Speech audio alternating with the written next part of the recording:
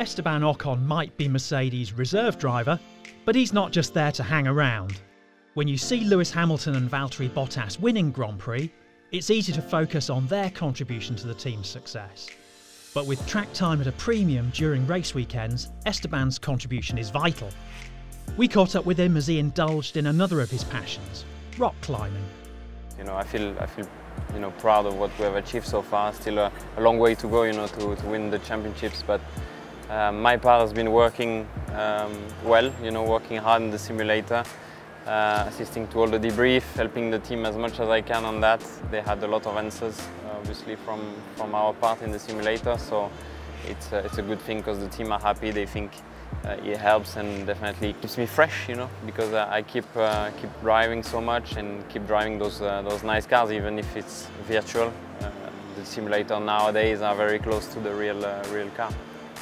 Maybe some people don't quite understand how the simulator work interacts with the track work, so maybe you can talk a little bit more about how that plays into the preparation for the weekend. So what's happening basically, so we are on the simulator, we are waiting for the guys after FP1 and FP2 to send us all the test item they want to test, because they didn't have enough running basically to do all the test item they want, and they always want more, which is normal. So we do the running overnight, and then on the following morning I do a report, the guys in the sim do a report, and then the guys at the track are ready for FP3.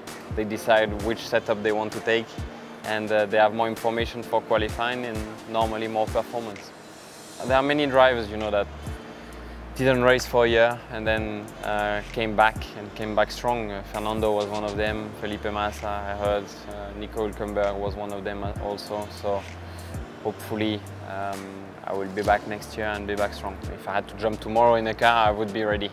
I didn't stop once thinking about it. It's always been my target to come back. I've been working hard for many years and having sacrifices in my life, and if there is no F1, I think my life is in standby. So that's the only thing that matters for me, and that's the thing I push for every day. I think it's good to have a lot of abilities in different sports. It can always bring you something, and that's how my coach sees it as well. And yeah, my place where I train is in the Pyrenees, so of course the mountain, you always have great spot to do all those things.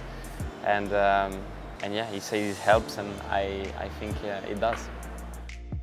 Climbing is very important for the forearms, basically. So you need to have a good strength in a Formula 1 car to turn the steering.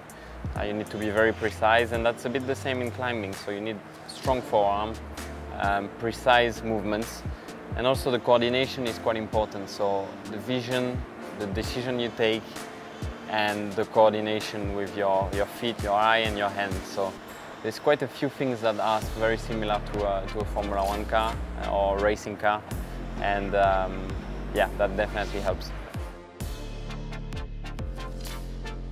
When you were karting, is it true that your dad used to root around in bins to get the tyres that your rivals had just used once? Can you tell us a little bit more about that? How do you know that? Psychic. Okay. Tell us about it. Yeah, yeah. For training, sometimes we didn't have, enough money to buy new sets of tires, and the other ones, while they were training, they were having new sets. So, and they were, putting a set after 1 or 2 runs. So we were getting those from the bin. It was still warm. My dad was putting it on the rims, and we were just running. So, yeah, that's how we managed to get quite a few days of running, and yeah, it's been a lot of sacrifice, but I mean, most of them were coming from my parents. They were believing in me, and yeah, I'm pleased they've done that, because I arrived here at the moment, and already arriving here is quite an achievement, and I'm pretty pleased they did that.